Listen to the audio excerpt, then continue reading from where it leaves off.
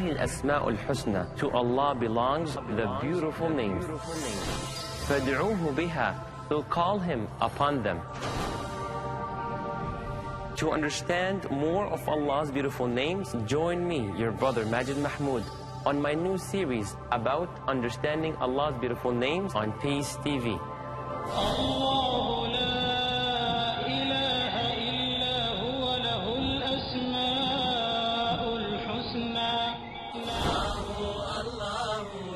Don't miss the chance to comprehend the seamless explanation of Allah's beautiful names in Understanding Allah's Beautiful Names.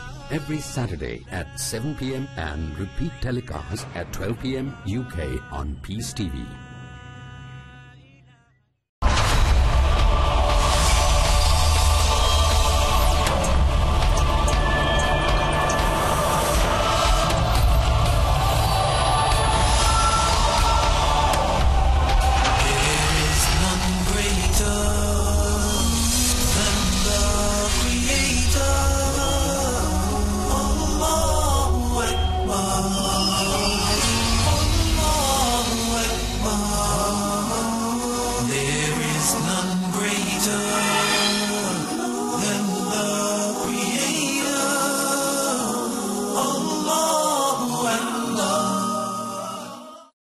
Bismillahirrahmanirrahim. Alhamdulillahi Rabbil Alameen.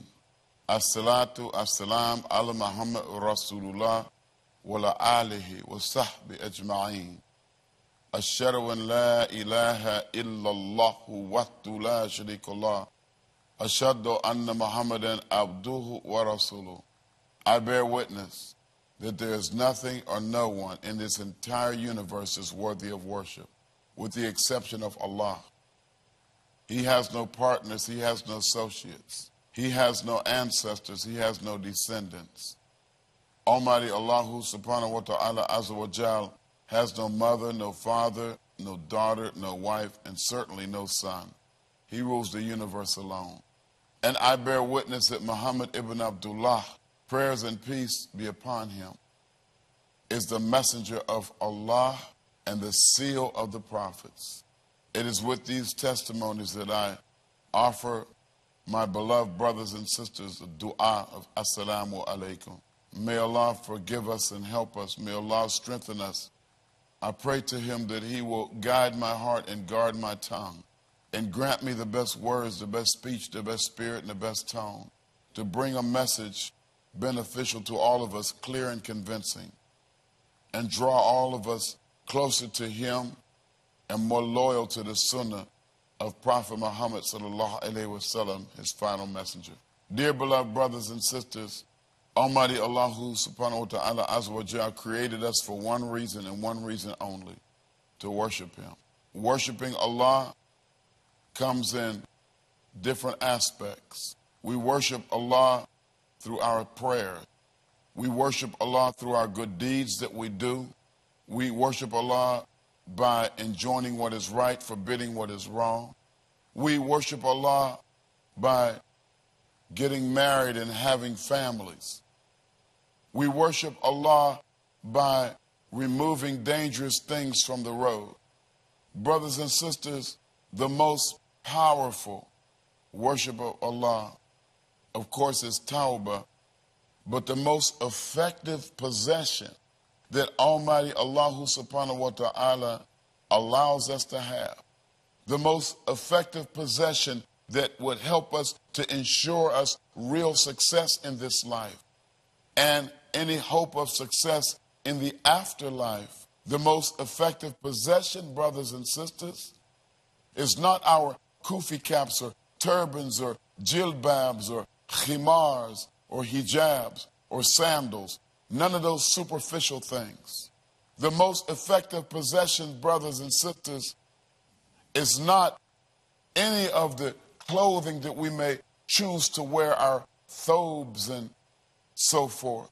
The most effective possession, brothers and sisters, is something that is intangible, something that we cannot reach out and touch with our hands, but yet it's something that Allah allows us to own if we care for it, if we carefully guard it.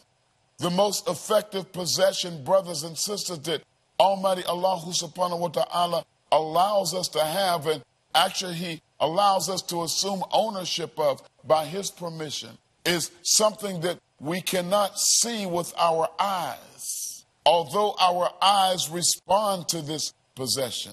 The most effective possession, brothers and sisters, is not what we can hear with our ears, although our ears respond to this possession. The most effective possession, brothers and sisters, is not what we can say with our lips and our tongue, although our lips and our tongue and our vocal cords respond to this very effective possession. No, brothers and sisters, the most effective possession that Allah subhanahu wa ta'ala allows us out of His mercy to own is not our hands, although our hands and what we touch and carry are affected by this possession. It's not our feet, although our feet are affected because we go places in response to what we may be experiencing by this possession. My beloved brothers and sisters, the most effective possession that the human being has, the most effective possession that the believer, the slave of Allah has, is our obedience. You see, our obedience, once we have ownership of obedience by the grace and mercy of Allah, He allows us to own obedience, but you cannot assume ownership of obedience unless this is a desire in us. We have to have a desire in us, brothers and sisters, to actually own obedience, to actually assume obedience. You have to want it. It's nothing that you inherit. You cannot inherit obedience. Of course, we inherit limited obedience in the operation of our physical bodies. That is not conscious obedience.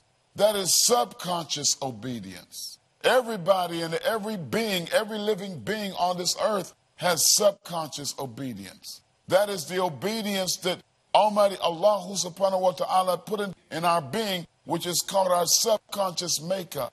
Our subconscious makeup is that part within us that is a gift from Allah that He causes to operate. He uses it to operate our bodies without our control, because He knows out of His mercy that we're not capable of handling all the intricate construction and all the intricate mechanisms that operate our body. It's too much for us to consciously think about. It's too much for us to think about how our heart beats and takes blood in and takes blood out, and too much for us to think about how our lungs breathe in and out. Too much for us to think about how our spleen and our liver and our pancreas and our gallbladder and all these other organs within our body operate. It's too much for us to think about how fast our hair should grow and how fast or how long our nails should grow. It's too much for us to think about. So out of His mercy, He has given us a subconscious makeup that operates our bodies, operates our being. And He has ordered our subconscious makeup to obey Him. So it has obedience that it experiences. We don't have to think about that. We don't have to think about that level of obedience. But brothers and sisters, the deliberate and conscious obedience is the type of obedience that we possess when we submit to Allah consciously, when we submit to the commandments of Allah. The conscious obedience, when we deliberately and consciously, with religious rationale, obey Allah deliberately, and we fall in total compliance, 100% compliance to His commandments. That is the obedience that strengthens us. And I'm not talking about physical brute strength. I'm talking about spiritual strength, moral strength. That when we have obedience, when we realize that we have gained the possession of obedience, that is the most effective possession that we have. And that obedience to Almighty Allah subhanahu wa ta'ala, that obedience, that submission to his will, is the type of obedience that helps us to be successful in many ways. The obedience to Allah when it comes to responding to our nature, the nature in which we have been created. We have all been created with the nature to submit to the will of Allah. That is the basic fundamental meaning of Muslim. One who has the nature to submit to the will of Allah. And Allah says in the Quran, he says, we have named you Muslim both before and in this revelation. Now, once we submit to that nature, to submit to the will of Allah, once we consciously accept that Almighty Allah is the only being that's worthy of worship, worthy of our obeisance, worthy of the true faith, because he is El-Haq. Once we accept that, stay right there. Don't go away. We'll be right back, inshallah, after a short break.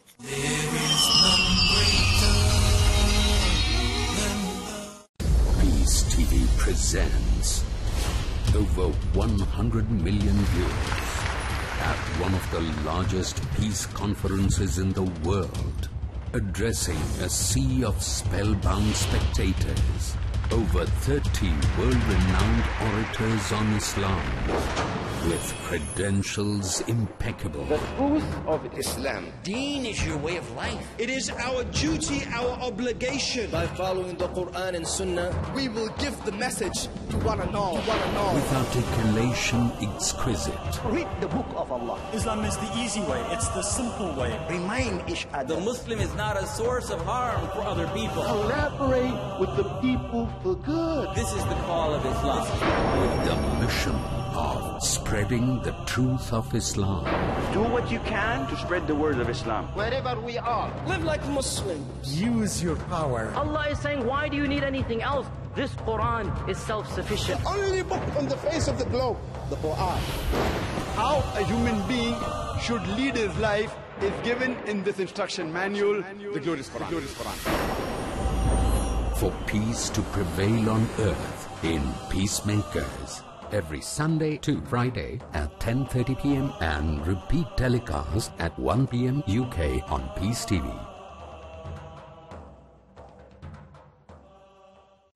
Thursdays provide. In Britain, we are facing one big problem. That are you Muslim or British? The space to talk. In India, back home, they ask, are you a Muslim first or Indian first? And we Muslims should know how to reply, how to turn the tables over. The place to knock. Why Trinity cannot be regarded in that sense? Father, Son, and Holy Spirit. The opportunity to ask. But even if we agree that what the Christians say, that he was crucified, so if Jesus Christ, peace be upon him, died for 3 days, who controlled the world? That means even God died? The freedom to unmask. So there are various ways which we can prove the argument to be wrong. Let's meet Dr. Zakir every Thursday at 6:30 p.m. and repeat telecast at 9:30 a.m. UK on Peace TV.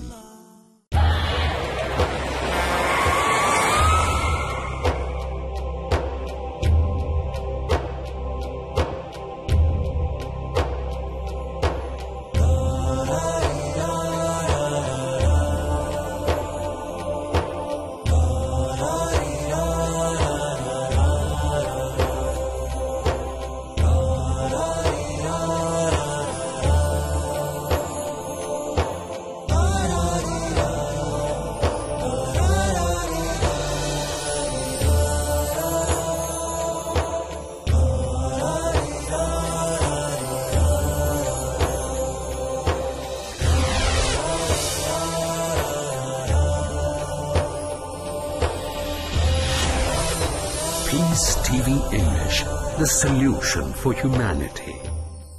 Let's discuss issues. Welcome to Let's Talk. I'm your moderator. Omar Dunlap. Does Islam allow terrorism? This is unfair and this is not true. Dr. Mamdouh Muhammad. Islam is the religion of peace. Because of the media, because of what's said about Islam. Mahmoud Atiyah. A huge amount of literature was written on the issue of what they call Islamic terrorism or fundamentalism is not a religious reason. It is a political, sociological. Let's share ideas. Let's discover the truth. We need to put our hands together to show the mainstream Islam to people. To clear doubts, discuss problems, and find proper conclusions. A unique and contemporary chat show. Let's talk. Next on Peace TV.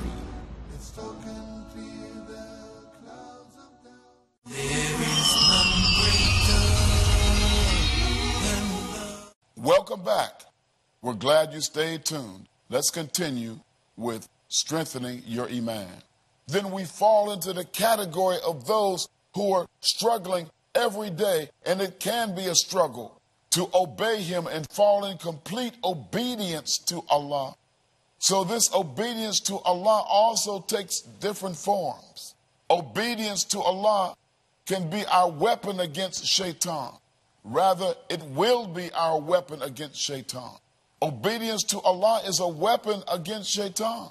Obedience to Allah is a tool to accomplish things that not only we and our families benefit from, but it also becomes a tool that the community, the outer community, society, humanity can benefit from. It becomes a tool and it becomes a weapon simultaneously. The only weapon that we could possibly use to fight shaitan and his wiggling finger of temptation is obedience to Allah. You see, we cannot use something physical to fight shaitan. I remember when I was a young boy, before I heard about Islam, and my parents used to take me to the church and teach me about the devil and how the devil tried to always tempt people to do wrong. I used to dream at night that I could be in a fight with the devil and I had weapons, swords and sticks and stones, and trying to fight the devil physically with physical weapons. I grew up thinking that that was the best way to fight the devil. But when Allah blessed me to embrace Islam, I realized that the devil, Satan, or shaitan, in the Arabic language, shaitan, cannot be defeated with physical weapons. The best weapon against shaitan, the best weapon against this enemy, this evil one who has made a vow, a promise, an oath to Allah to continue making an effort to lead us astray, to lead us into the hellfire with him. The best weapon to use against him, in fact, the only effective weapon against shaitan in all of the things that he invites us to do is obedience. Clear and simple. It doesn't take a complicated formula, a complicated recipe to figure out how to defeat this devil, which is afflicting humanity, afflicting society. People are making horrible decisions because of the influence of shaitan in their lives. People are breaking up families because of the influence of shaitan in their lives. People are causing harm to other people, killing and maiming people. Poor people are being ignored and caused to suffer and die because of the influence of shaitan in their lives. They're not using that weapon. It's like they have it sheathed, like it's a sheathed sword, like obedience is something they only take off the shelf when it's convenient for them. But obedience to Allah is a weapon that we should keep with us constantly. And we keep that weapon of obedience sharp by honing it with worship, dhikr to Allah, by keeping it sharp, this weapon of obedience, with constant remembrance, a constant attitude of tawbah and taqwa. Subhanallah. So this weapon against shaitan is the only effective weapon that has an impact on his influence in the lives of people. There are wars being fought right now. Innocent people dying. The majority of the wars that are being fought are causing more death and destruction to non-combatants than even to the soldiers on the battlefield. In countries throughout the world where obedience to Allah is being totally neglected by those in leadership positions and positions of authority, there are people who make decisions to go to war against countries, go to war against societies, because they fail to be obedient to Allah. They're not using the weapon of obedience. They would rather use the weapon of destruction. Weapons of mass destruction or destroying humanity. Guns and bombs and missiles and planes. Killing innocent people. Because people in a position of influence and power are not using the weapon that needs to be used in order to bring about world peace. Historically, killing people has never brought about peace. It only brought about more killing. Strengthening families has never taken place by breaking up families. How can we assume that making our life better comes from breaking up a family? Families break up every day. Thousands of families being fragmented and breaking apart because they think that if they break up, their lives will be better. That is not in obedience to Allah. Obedience to Allah is to build families and strengthen families and put a bond between families. That's obedience to Allah. Prisons are being built every day, especially in certain countries. They spend billions of dollars building prisons to house prisoners who break laws because they not only disobey the law, but they're in disobedience to the God that created them. Laws are being broken. Not just laws of the land, but the laws of Almighty God are being broken, and people don't see the importance of obeying Allah. And many people have the misinterpretation of true meaning of what success is. Many people attain material and financial success by spending their lives in disobedience to Allah. And so they have a misinterpreted, shallow understanding of what real success is. Disobeying Allah. When children are born, they're born with a perfect attitude of honesty. Did you ever notice that when you ever ask a small child a question, that child will answer it so honestly that it's almost embarrassing? And then, as a result of the environment that we place them in, we begin to teach them how to lie, teach them how to deceive people, because they're learning how to disobey Almighty Allah. So this weapon of disobedience, the weapon against destruction, the weapon against crime, the weapon against immorality, the weapon against violence, this weapon of obedience to Allah needs to be possessed by all of us who are walking this planet Earth. But we have to learn how to effectively use this weapon, how to obey Allah, how to become those who are in obedience to Allah, 100% compliance with the commands of Allah, the most effective possession. And we know that we are in compliance with the command of Allah because we begin to experience that success.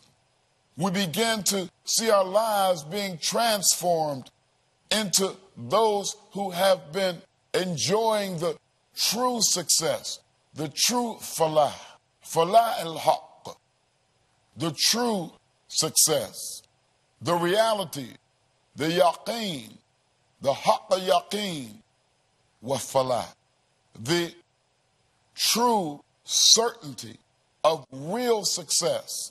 We can experience that, brothers and sisters, if we make an effort to gain possession over obedience. You know, when we have material possessions, we safeguard them. We lock them down. In this series, which is entitled Safeguarding Our Eemaan, the only way to truly safeguard our Eemaan is to safeguard all of the possessions that are part of our Eemaan. And the most effective possession that is part of our Eemaan, brothers and sisters, is our obedience to Allah.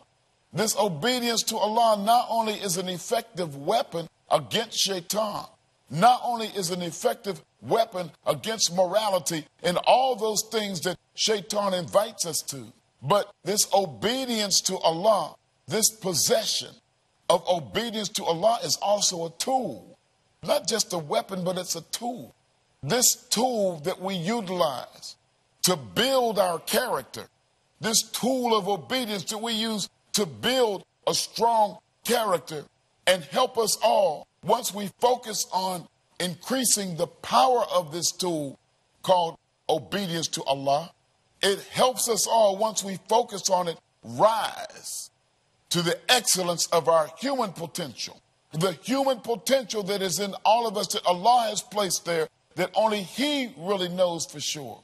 Only Allah knows our human potential. But we can rise to that level if we safeguard our obedience to Allah.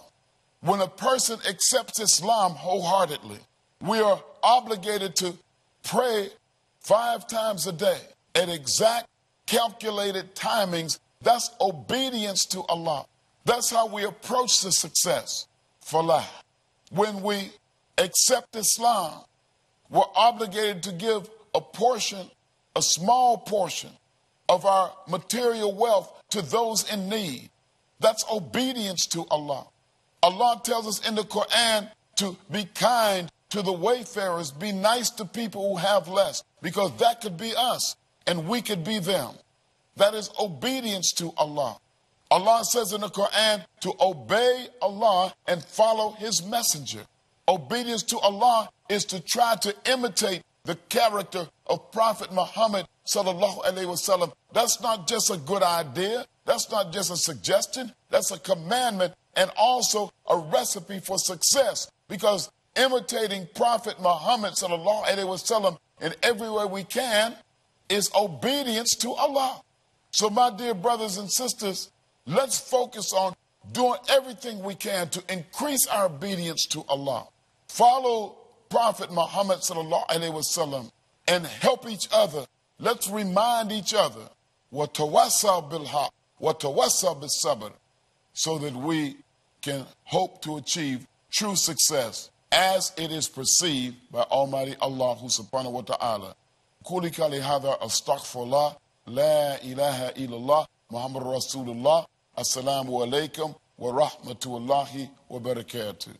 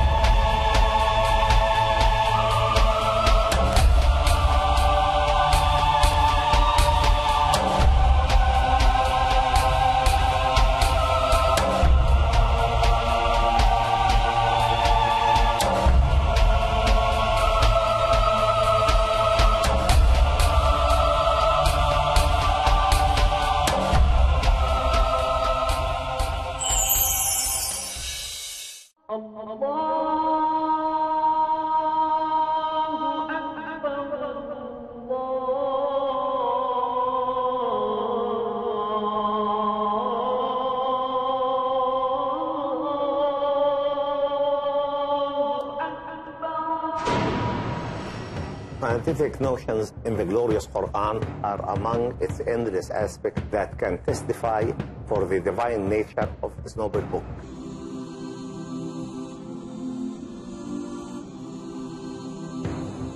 These scientific notions are probably the best addressed to the people of our time.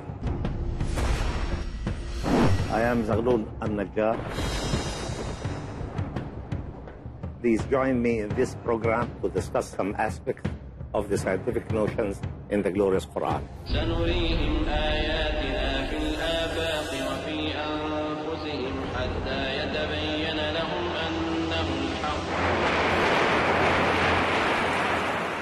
Created the universe. Appreciate the word-to-word authenticity of scientific notions and proven facts mentioned in the glorious Quran 1400 years ago in Scientific Notions in the Glorious Quran. Every Saturday at 8 p.m. and repeat telecast at 8:30 a.m. UK on Peace TV.